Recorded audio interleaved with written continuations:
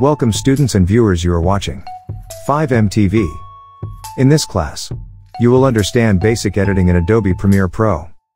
Before starting the video, kindly subscribe and share it and suggest me future tutorials and lectures. Let's begin the video. In this class, I will teach how to use Ultra Keying for removing the green screen, which is not so complicated. We need just a few basic steps. Watch this tutorial to get the flawless green screen Ultra Key process. Make sure that the background you are using is under the video. Select the video with the green screen. Go to Effects, Video Effects, Obsolete Chroma Key, or you can type Chroma Key in the search bar of the effects panel. Drag the Chroma Key effect to the video with the green screen. If you already selected your video already, you can just double click on the effect. You won't see any changes yet. Go to Effects, Control Ultra Key Color. Select the eyedropper tool. Using the eyedropper tool, select the color you want to remove. In the case of the green screen, just click on the green background.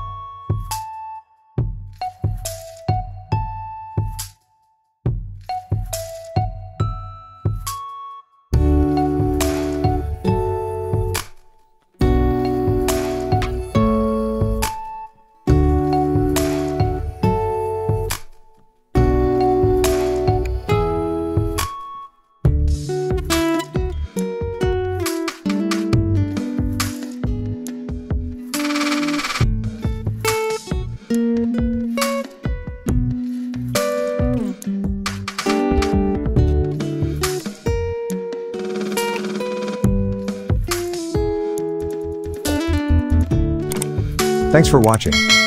Kindly subscribe and share it and suggest me future tutorials and lectures.